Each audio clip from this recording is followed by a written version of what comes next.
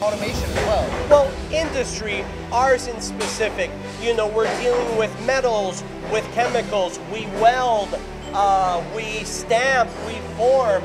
This is a 150-ton press, so imagine what it can do to the frail human body. So yes, some of our jobs are dangerous, yet we do have light curtains to prevent injuries. We have our safety gear, goggles, though I'm not wearing one at the time.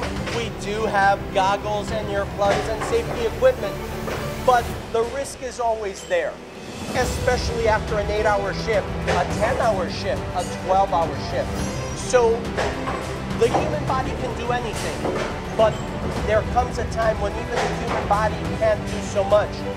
And I think automation is starting to solve some of those problems. Fatigue, putting the robot in danger as opposed to a human. I prefer for my guys to move product around, pack product. This also will deal with our future. We're not eliminating jobs, no, we're just repurposing how the jobs are done. What is a bit more dangerous, what is a bit more strenuous, let a robot do it. You know, let my guys handle jobs that are a little less dangerous, but just as productive. I'm gonna give them their 8 hours, they're gonna get their benefits. This isn't taking away from the human. This is just amplifying what we can do as a company.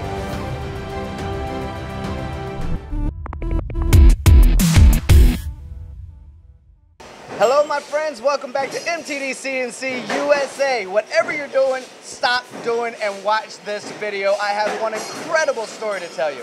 As you can see, I'm with my buddy Jose. We're both kind of sweaty. We're in a place where this is a 100-year-old company running old school press machines. But if you look closely behind me, you can see a robot.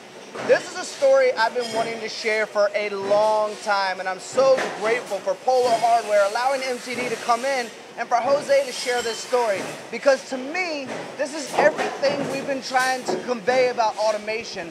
And then the partnership with a buddy of ours, Misa, who has allowed you to kind of take the stress of investing with an automation company, but investing with Formic to do a lot of that for you, which we'll go into in detail. But guys, this is the story that you want to hear. A 100-year-old company. Jose, thank you so much for being a part of MTD. Well, thank you for coming out today. We're excited to share our story. Well, let's get into it, my friend. When we were talking, man, you just have so much great stuff here. You have 80-year-old guys that have been here for so long. Your biggest competition has been China, as you said. So how do you get better and compete and put more products out? It's obviously automation. You yourself said, I've been here 5 years, and it's been 5 years of me trying to get into automation. So let's firstly talk about what you guys do here and the importance you feel like it is to get into that automation. Well, here at Polar Hardware, we make heavy-duty truck hardware. We make quality, made-in-USA products, and we're very proud of what we do. We have a lot of repeat business. We have a lot of companies like Amazon, Stealth, Morgan. They rely on our parts, and we've been very fortunate to supply them. One of the issues that we have, much like every other company, is keeping up with that demand. And as you see through our presses, we are old school. We have presses that a man takes a piece, puts it in, presses a button, piece comes out. A lot of processes, a lot goes into making just one simple part. And that's our problem. We can't keep up, and I think businesses throughout the U.S. have the same problem, keeping up with that demand, more so these past few years. Being that you've been here 5 years, and you mentioned to me that since I got here, I've been trying to get automation, because a human used to be here, right? Yes, yes. Now we got a partnership with Formic and with Misa. And Formic, I'll let you explain it, but what was that like when you came across Formic, and what did they do for you? Well, I'm going to tell you exactly. My eyes opened up wide. It was the realization of a dream. I have been here 5 years. I come from a company that began to automate, and I saw the benefits. When I started here as a plant manager, it was to help run the company. But I noticed how we do things. Everything is by hand. there's tons of rooms for improvement. So I knew it was a goal that I wanted. I had gone to trade shows. I had seen these robots in action. I knew I needed them. But it was the convincing my employers, if Polar didn't automate, Polar was going to be out of business. We cannot compete if we're not able to produce. And with the challenges throughout the past couple of years, not only COVID, which disrupted so much, but prices, material costs, our competitor, China, which makes a cheap copy. Those are the issues that we had to deal with. So when I knew I needed a robot, but I couldn't find the money for it, Misa came with the solution. Hey, I'm gonna take the risk. I'm gonna invest in this robot, in this magazine, in this product, so that you have a robot. And then we can talk about our future. And I say it every day, OMG. OMG, we have a robot. Because what you see in front of you right now is 5 years in the making. And this is the beginning of what will be our floor. I have no reason to doubt that I can put a robot in front of every single press and produce. This, to me, is the exact story that people need to hear, and I'll tell you why. And you may already know already, but sitting with Jose and listening to him talk, I mean, let's be honest, guys. I'm looking around, I'm seeing presses everywhere. Talking with you, we're talking a 100-year-old company. It's not always easy when you have a company that's been around that long, and whether it's the bean counters or the old school mindset, to convince everyone, guys, it's gonna be equal quality, it's gonna make us more money, it can run when you choose to, you're still working on it fairly new, but when you choose to, 24 hours a day. But working with someone like Misa kind of takes a lot of that guesswork out and allows someone who has previously been somewhat against it, whether it's for financial reasons or just a different mindset, to go, okay, fine. We'll give it a go. I'll give it a go, Jose, because I trust you and I believe in what you say, but let's prove it. And they take all that fear out of it, which is exactly what some people need. Well, I think fear is the best way to describe it. The fear of change.